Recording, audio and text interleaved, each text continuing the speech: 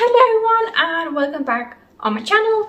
I'm sorry about the lighting, it is getting dark early because we are still in winter, but I hope you can survive with the natural lighting I have.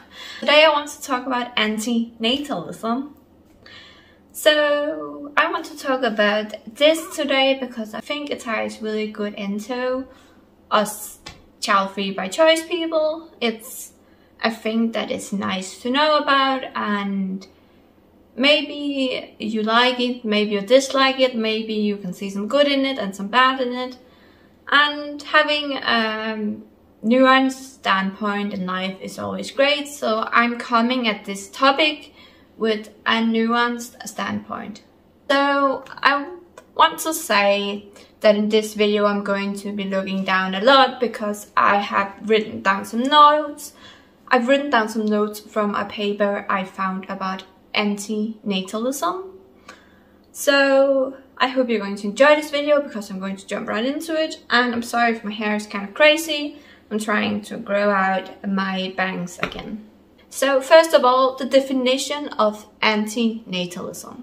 Antinatalism is the thought that all human beings or all sentient beings should not be born.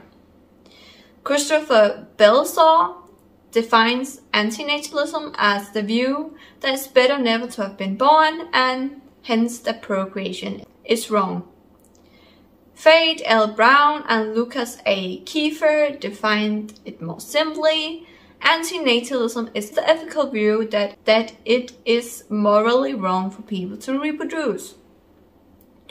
The more modern grassroots antinatalist defines birth as wrong, so all birth, both among humans and animals, is wrong. There is no single universal definition of antinatalism so far. We can confirm that in the Japanese academic world, the term antinatalism was introduced in 2013 as having two meanings. First of all, it would have been better if all human beings had never been born. Secondly, we must stop procreating and the human race must die out. Why do antinatalists think procreating is wrong? There are a lot of philosophers throughout time who has defined antinatalism and why they find it to be wrong. But there is not just one moral perception about why procreating is wrong. Some of the arguments about why coming into existence is wrong are Bernard's type. This argument claims that coming into existence is always a harm, which is based on the asymmetry of pleasure and pain, that the presence of pain is bad, but the absence of pleasure is not bad. Second argument is pain avoidance theory. If people are born, they will necessarily experience suffering. If people are not born, they will never experience suffering. Therefore, to fundamentally prevent suffering, we should stop all procreation. Another argument is the Russian roulette type. This argues that if human beings continue to give birth, there will be at least one person whose life will be an unhappy one. Therefore, all births should not be carried out in order to prevent that one unhappy life from emerging. Another argument is non-existence of consent. This is the argument that it is wrong to give birth to a child without the child's consent to be born. So my thoughts on this topic is that antinatalism forgets to be nuanced. It's all black and white. And personally, I do not like things that are all black and white because life is not all black and white. Everything in life, if you ask me, has nuance. And yes, life is hard, but it also has pleasures. It also has a lot of good things, and what can change our life is our outlook on life. I do not think that procreating is right or wrong morally, but I think that we should think about the amount of kids we have because we are too many people on this earth. And I think we should have measures in place that helps people who will become bad parents from not becoming parents at all. So these bad parents should not become parents at all if we can prevent it, because that will lead to a kid suffering under their care. And if you have a bad childhood, that does not mean that your life will be all bad. So, for example, me, I had a bad childhood, but I got away from the people who was making me unhappy, and that made it so that instead of offing myself, so yeah, I can't use that word on YouTube, you probably know what I mean. So instead of doing that, I got away from everything that was making me unhappy. So I got away from my parent that was raising me on that point, that was making me unhappy. And I started my own life at around 17 to 18 years old. I got away, and that made it so that today I have a really good life. That does not mean that I do not suffer, because we all suffer. All humans feel pain sometimes in their life. But that does not mean that my life is bad. I think what makes life good or bad is also a lot about how you look at your life. So it's a lot about how you think about your life. Can you enjoy the small everyday things in life?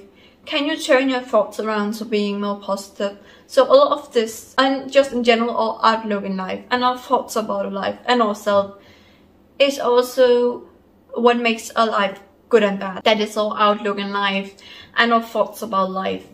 So whether your life will be good and bad also depends on you and how you look at life. So again, it isn't just black and white. Procreating is not all bad, but it's not all good either. And I would say it really depends on the situation and the person, because whether you have a good or bad life also really depends on how you look at your life.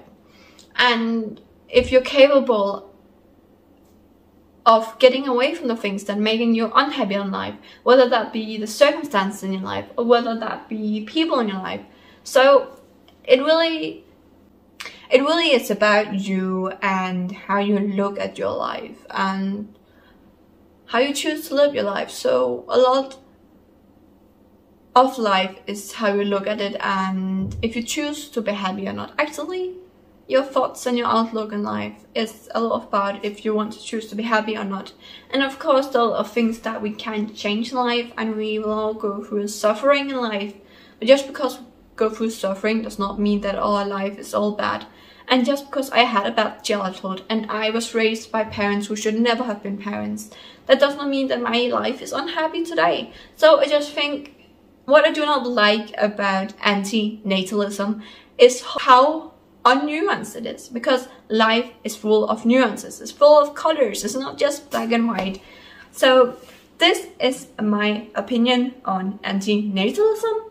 So you can share your thoughts down below about this topic, and I would really recommend that you go take a look at this PDF paper that Masahiro Morioka has made.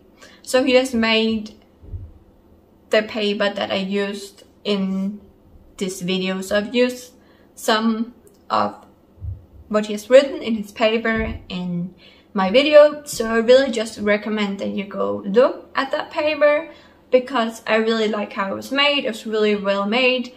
He both shared some history about antinatalism. He shared some of philosophers throughout the times thoughts on antinatalism. He shared his own thoughts about people's arguments about antinatalism. So it's just really well made, and I've only taken a really small portion of this PDF paper. So there's still a lot more to be talked about. So if you're curious about this topic, please go down below and click the link that I have left, so you can go read the PDF paper yourself if you're curious. And yeah, as I said, just share your thoughts about antinatalism down below. I hope you enjoyed this video, even though the lighting is not all that good, because again, we are going into the evening right now. But I just really wanted to film this video because I've just written my notes for this video, so just really wanted to film it now so I could really remember what I've just written down.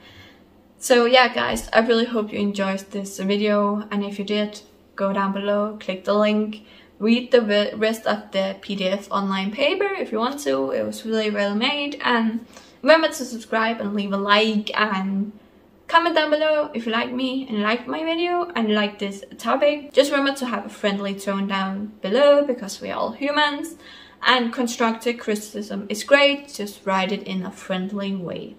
So I hope to see you soon in another video. Bye guys!